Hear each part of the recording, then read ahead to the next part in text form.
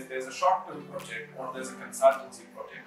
So the corporate relations and the external relations, they work with the industry to bring in very interesting short-term projects. And while we also have a center which I lead called the Center for Enterprise and Business Improvement, which is the consulting arm of IMT Ghaziabad. So here we try to bring in consultancy projects from a variety of industries, and we try to bring them into the classroom. So here faculty, mentors and students work together to solve real problems within the industry. So that's the flavor of those projects, whether it's a consultancy or a short-term project. That it's live, it's a real problem. If you solve it, you're making a tangible impact to an organization. In an internship, you do a lot of things which would normally not directly impact your career.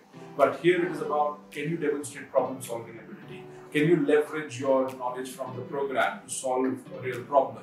Can you think on your feet? Can you articulate your ideas clearly?